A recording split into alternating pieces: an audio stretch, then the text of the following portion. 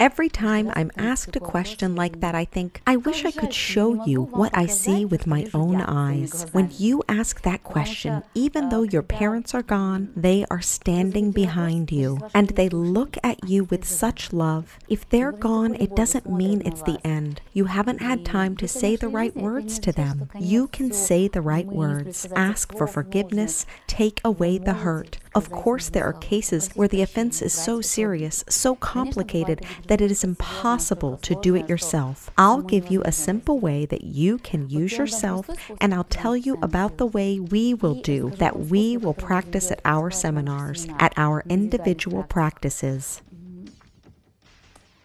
When a child is born, his parents are the whole world to him. We may or may not accept them. We can rebel during puberty, ages 12 to 16, saying, I don't want to be like my parents because these adults are boring. I want to live my life to the fullest. But time passes and we act like our parents, and our kids say how boring these adults are. And what can we do? There is resentment against parents. The first and easiest thing I ask you to do is to write out your resentments, because the characteristics of memory has this quality of forgetting, of mashing up the most painful moments, the most difficult moments. Suddenly, everything is forgotten. We are asked about something, and we have it all blocked. It is the ability of our subconscious to block because it hurts. We cannot psychologically get over this pain, but try to remember these moments.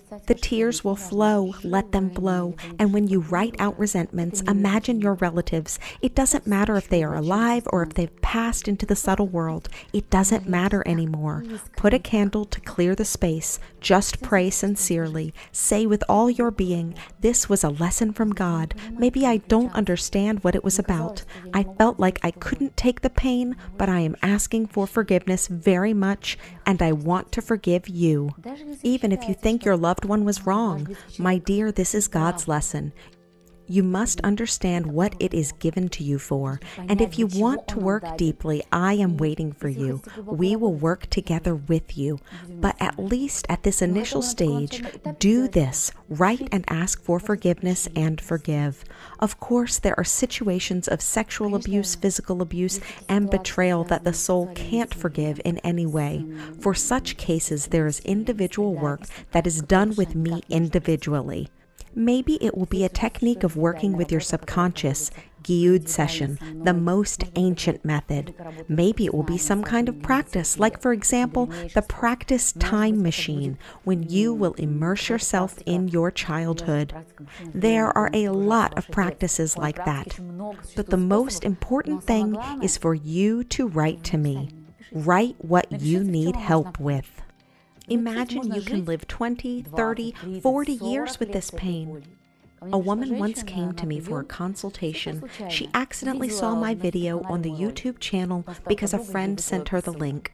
Imagine what a good friend she was. She sent the link and saved someone's life. A woman of 40 years was in agony because she had pain resentment against her mother, because her mother had left her when she was a child, and that pain was unbearable. She had, feelings like a torn wound in her heart, and when we started working with her, we found out that she didn't accept herself as a woman. She couldn't express herself as a mother to her children. She says, I scream all the time. I can't give a mother's affection, and I don't get it myself. I get mad at my partner all the time. I have problems at work with my boss because she is a woman. And I see all women as a source of trouble, danger. And my life is unbearable. I do not love women. I do not love men, because I cannot forgive my father, how he could allow us to be left by our mother at an early age. And this tangle has tormented her for so many years. And when we had 4 sessions of Gyud therapy with her, when she was able to forgive, to see the true karmic situation of all these problems, she looked at life through her mother's eyes. She cried and asked for forgiveness. And the most wonderful thing that happened is that her mom was 80 years old at the time, and they found each other, and they were able to meet physically. and they made up. And everything in the woman's life changed. Her relationship with her partner improved. She looked at her children with completely different eyes. She said, "God, how many years I was angry. I already had grandchildren. I'm ready to give all this love now." And she began to give that love. Her relationship with her boss changed. The boss said, "I appreciate you very much. You're my right hand." Everything changed due to the fact that we did karmic work with her. But she didn't need to wait for 40 years. She could have come straight away. Now you know the method. Now you know the way. It doesn't matter how old you are. I am waiting for you to contact me so I can help you. After all, it is a great happiness to be in harmony with your parents, with your inner child. Life changes dramatically. Everything in life changes and you become totally happy. Don't wait until the last moment. Come. The spirits have brought you here. This means that you are on the verge of a new stage in your life. The discovery of superpowers, contacts with spirits, the uncovering of your predestination. All of this will be revealed to you at the next seminar. Follow the call of the spirits.